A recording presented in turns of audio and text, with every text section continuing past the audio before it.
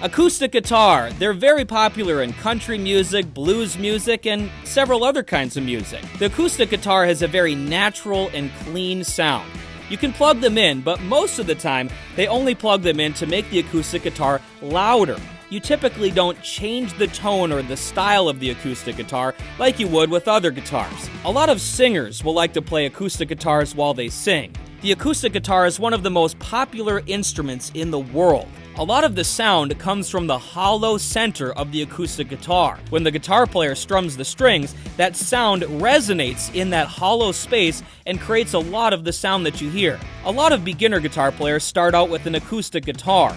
They learn a lot by just playing the normal guitar without any effects, and they can really hone their skills. But make no mistake, acoustic guitars can be very difficult to learn, and there's so many things you can do with them. If you want to learn about other fun jobs, check out our full episodes, and don't forget